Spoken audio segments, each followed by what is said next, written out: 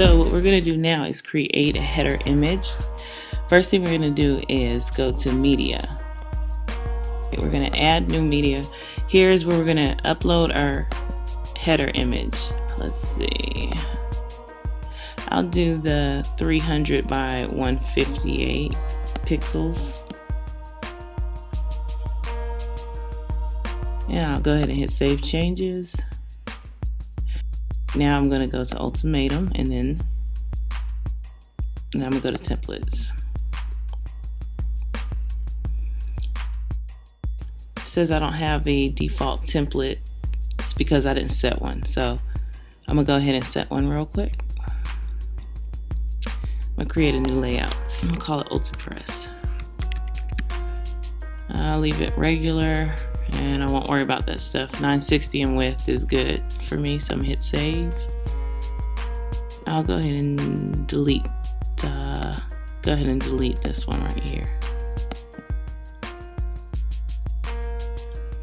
Yes.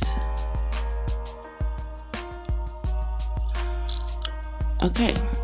So I'll go ahead and make this my default, and I'll go inside and create the layout. I have no layouts here, so I'm going to create one. I'll name it inner page, and I'm going to leave it on the full layout because this is a one-time deal. It's not something I have to use over and over again. I'm going to go back, make sure I save that. Always save your layouts. I'm going to go back to the layout screen, and here's where I'll add my new header.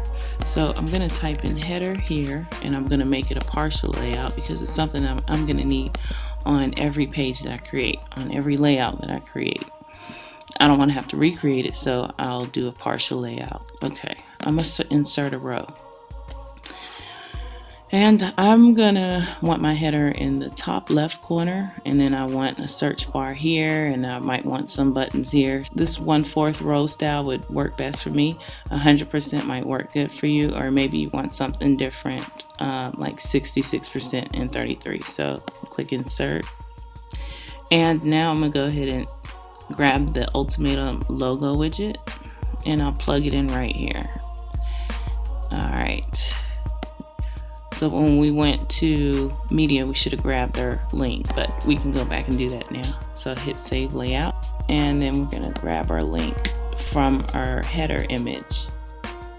Click on that. All right, here's our link right here. Go ahead and copy that. And then we'll go back. All right, so back to templates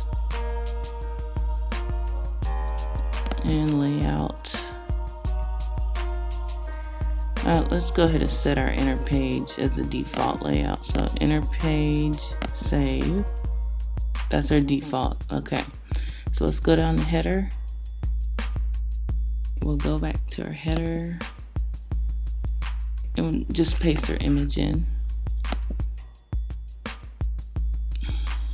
And then save layout. So if you go to your website and you refresh, you'll see that nothing's there, and that's okay. Don't freak out. We're gonna go back to the layout screen, and we're gonna plug everything into our inner page. So we're gonna hit edit, and now our header shows up. We'll take this header and drag it to the layout, and then we'll hit save layout. Let's refresh, and there goes our logo. So if you wanted to fill the whole page, you would do 100% and set your image pixels to the right dimensions. We have our header logo.